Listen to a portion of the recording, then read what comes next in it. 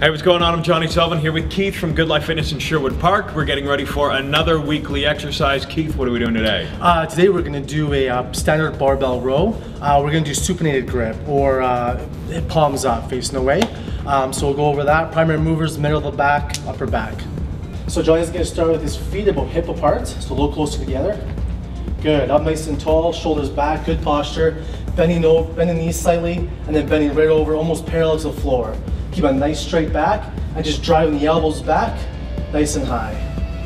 So breathing out as it drives the elbows back to the belly button, and down. And perfect, and that's just a standard barbell row.